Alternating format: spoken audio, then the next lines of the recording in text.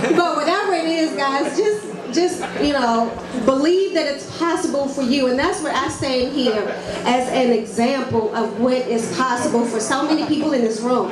Because, you know, God didn't just stop with me and, you know, giving me the blessings. It's for every single person in this room. So I want you guys to believe that it's possible. And then the third thing I want you guys to do is create a purpose for yourself. You know, we're all put here for a reason, again, and this opportunity truly allowed me to see what my purpose is, and it's really to just empower other people based on the struggles and the journeys that I've gone through. And you know, I'm so grateful for this opportunity, because again, if it wasn't for this opportunity, I would be working a job, just stuck in a job. So we owe it to our families, we owe it to ourselves, and we owe it to God to discover what it is that we are here for and fight for it. That's right. You know, I was reading something today to see, just go the extra mile. Just go the extra mile. So often we just stop.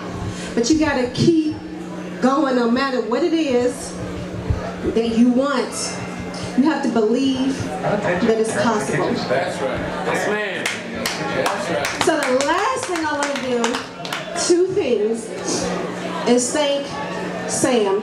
I always refer to him as my nephew. And that's so unfair. I have to give him an identity. Sam, I appreciate you calling up, asking to use that basement. Even though when I saw that email, guys, he sent out an email to promote his business, and I'm thinking, who are all these people that are going to be coming to my house? But I thank God for you, because he made a decision that impacted us. And we made a decision that's going to impact our families' lives forever. And I'm grateful for you for that. That's right. That's right. So the last thing I want to do is give it up for my husband, guys. And before I do, I just have to say this. I am the luckiest woman out here.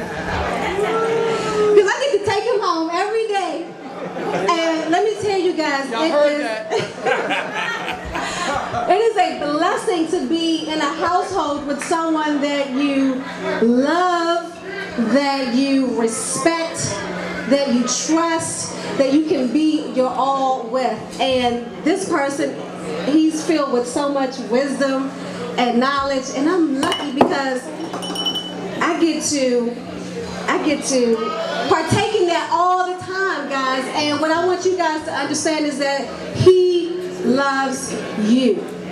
And whatever it is, I see him sometimes just stress over a situation about a business partner, or, you know, a struggle that a partner is having, and he's genuine about wanting to help everyone.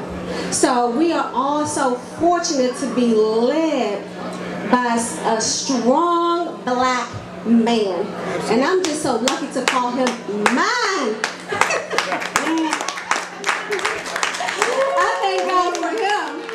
So, guys, please help me welcome the #1 senior vice president in this company, all of this company, the 7th platinum senior vice president in 5 Linx, Mr. Stan Richards. Awesome! Wow, that was incredible. How do I follow that? Good luck. You know, that's what I say too. I'm lost for words, but let me just say this. First of all, I want to thank God for His grace and for His favor on my life. Because what you see here, guys, it just doesn't add up. You know, you guys pretty much know my story. You know, I grew up very poor in the hood. And I graduated from high school. Bob Smoke, I want you to get this on TV. I graduated from high school in 1981 and was reading on a 6th grade level. Okay?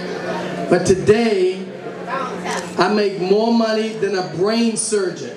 A heart surgeon as well. I went from a bus to a Bentley. Bob Smoke, get that on TV. Now, why do I tell my business? Because it's not about me. It's not about money, it's not about cars. It's about how many people I'm going to bless with this opportunity. this incredible opportunity. What you got to understand, guys, is that I'm not on trial anymore. That's right.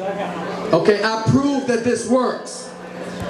Okay, so what I want to do is first of all give it up for all my team here. I love my team. I am nothing without Maryland. Let's be clear on that. I want to give it up to our newly promoted Senior Vice President, Mr. Carl Hopper. Okay? I want to give it up to the great co-founders of this company, and I want to give it up to the team. But let me just tell you guys that change is necessary in the millennium. Okay? I drove a bus for 18 years. I also was a party promoter in D.C., made a lot of money in the 90s, but guess what? It don't count in the millennium. That money is gone. It's probably in some limos somewhere or some bottles, right? That money does not count in the millennium. Okay, we in a new day and time. Okay, and we got our hands on something so powerful that's changing lives. And the people that understand that is going to make millions of dollars. And it's not about the money, it's about the legacy that we're going to leave for generations to come. This is about my kids as kids who will never realize my struggle as a black man in Washington, D.C. That's what we got to understand here. My kids as kids will never realize my struggle. See, I thought I had it going on. I was making $100,000. Chereace was making $100,000. And my business, I was making another $150,000. But guess what? We were broke on a higher level. We were broke on a higher level. And what we need to do in the millennium, we need to be honest with ourselves. And we need change. Change is necessary. Okay? And like I always like to say, you are what you think. And I made a decision. The only difference between me and you to get the Platinum SVP is time. That's it. That's the only difference. I made a decision in 2006 that change was necessary and that I'm going to do something different. I'm going to change the people in my circle. Okay? 100,000-aires think like 100,000-aires. 30,000-aires think like 30,000. Millionaires think like millionaires. So all I did, I'm the same guy from around the way, I started hanging with millionaires. And once the mind expands, it can't ever go back the same. You guys with me? And you are the sum total that the people that you're in your circle.